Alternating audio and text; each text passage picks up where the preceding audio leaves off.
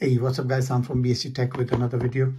Today's video is about how to restart or start your device with a broken power button or without power button, or even if your power button is stuck.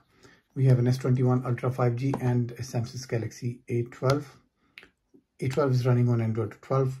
S21 Ultra is running on Android 14 UI 6. One device is completely powered off, second device is turned on. Does the same job while the device is powered off.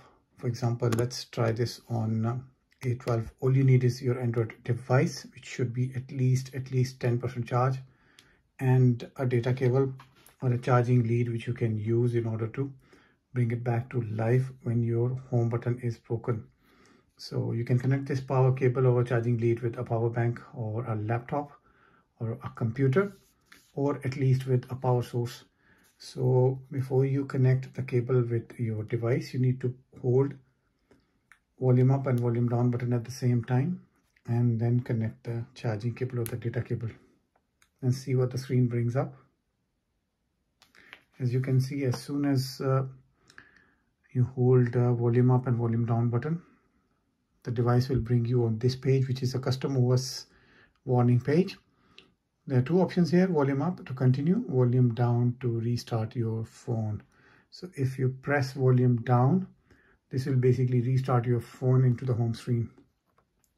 Now it's time to take off the USB cable, and here we have the Galaxy A12 boot screen animation, and the device is now going to start and bring up the home page. So this is how you can start your device even when your home button is broken or faulty or stuck. It could be for several reasons. That's applied to all Android devices, especially with Samsungs.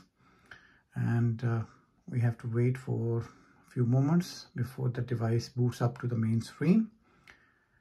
So remember guys, faulty home button could be because of several reasons. Now, if you want to restart your device from this screen, then there's another method which you can use by going inside your notification settings page. You pull the notification bar from the top, click this power button, and here we have power off restart. So that's on how to restart or start your device or Android device without a functional power button or with a faulty power button. That goes back on Android 14. It's the same process.